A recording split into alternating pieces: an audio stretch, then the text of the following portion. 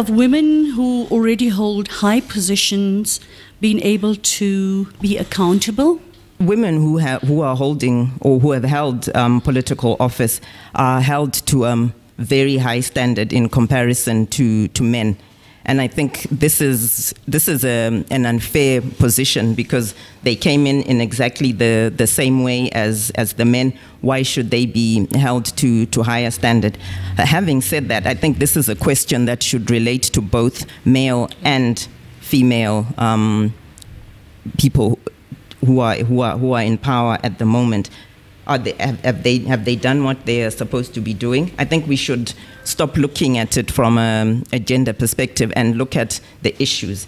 Did they do what they set out to do? What sort of measures were put in place to allow them to be able to do what they set out to do? When you talk about accountability, it's multiple accountabilities. To the extent that some of the women have been, voted for into office, it means that they've been able to be accountable to their constituencies that have voted for them to be back in representing them in public office. But like Kuda has said, we want to hold everybody to the same measurement. And if we're talking about accountability, it also depends on whether the system holds them accountable. So I would say, yes, they've been accountable to the extent that the men that they're also in public office with have been accountable. The UK Parliament, the women that were elected are 208 of 650. What would you say Zimbabwe stands at? We are around 35%. Yeah. So would you say that's a good percentage? It's not. The Constitution says 50%. Constitution is allowing 50%, but there's just no... Are you saying there's not enough women or there's just no interest? It's not an event. It's a process. We're talking about deconstructing opinion, socialization over a long period. We're also talking about... it's elections, politics, highly competitive, fighting for resources, others wanting to ensure that they remain in a good place, and you therefore want to ensure that you are the one who's there. So it becomes very highly competitive and very expensive. One of the issues maybe we didn't say is the way politics in Zimbabwe is being run makes it very expensive for you as an individual to want to participate. Because instead of just being a prospective duty bearer or representative of the government or state, it becomes very expensive. We've heard of MPs who have to fund funerals, who have to fund weddings.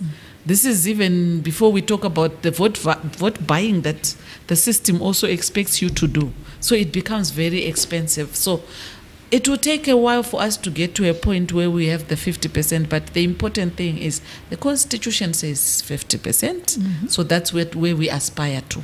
For those that are in decision-making, they're supposed to be ensuring that we are getting very close to the 50%. Currently, do we have any female representatives who are wanting to join politics? Well, we have 3 women who are leading political parties at the moment, the most popular being Joyce Mujuru. But there's also Barbara Nyagomo, who is heading Progressive Democrats of Zimbabwe, and there's also Marceline Chikasha.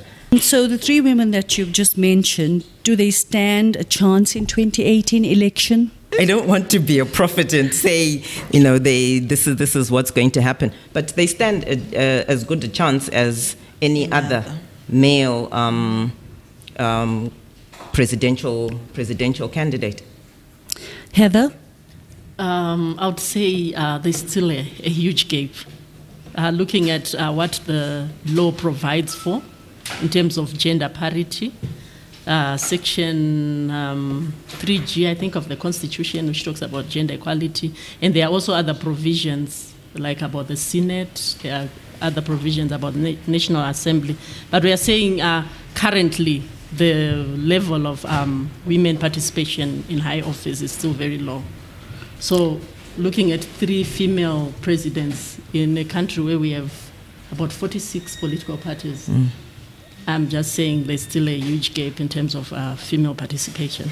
For these and other stories, visit our website www.263chat.com.